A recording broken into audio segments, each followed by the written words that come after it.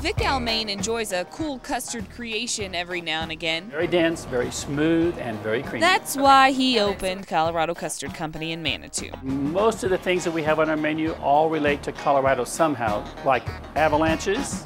Right. And they have names like Single Track. Speaking of the single track. It has brownies, hot fudge, peanut butter.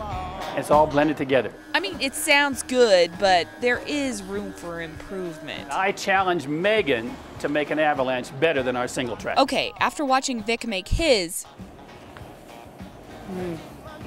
That's going to be tough to beat. I knew that I had the perfect combination of tastiness to take on the single track. Whoa! I'm squirting. What I'm thinking is, I love marshmallow cream, and I really, though, love chocolate chip cookie dough. What I didn't know was how tough it is to mix those things up. Oh my gosh, it's about to. You move up and down a little bit. Oh. After I made a significant mess, You got it ready, Chad?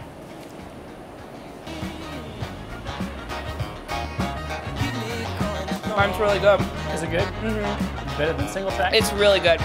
Let's find out. I had two perfectly delicious avalanches to taste test. 2 different flavors. Grab a spoon, see which one you like better, okay? Lucky for us, Manitou is full of eager testers. First one? Ray likes the first one too?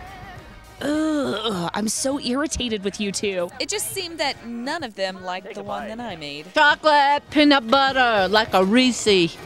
Okay, let me try. Oh, that whole thing. The first one, chocolate. The chocolate and the peanut Oh, butter? yes. Wonderful, really wonderful. I could eat this whole thing. Until one particularly lovely group of ladies came by. This one. Yeah! Oh, I like this one. You're my new best friend! And because I was failing so miserably, I called for reinforcements. Surely this guy would choose mine, right? I like this one better. Did you know which one I made? Did No. you? I didn't, sorry. 7-3. My plan was foiled. It backfired on me. Oh man. All right. Colorado Custard Company wins. Okay. I challenged Meaghan, and I totally owned her today. In Manitou Springs, Meaghan Collier, Fox 21 News.